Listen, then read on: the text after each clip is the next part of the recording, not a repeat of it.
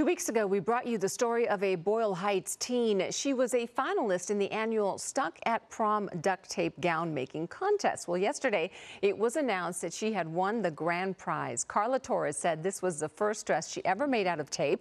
She was inspired by 18th century French art that she saw at the Getty Museum. The dress took 5 days to make, and she used 14 rolls of tape. It looks beautiful. Torres will now take home a $10,000 scholarship for her design.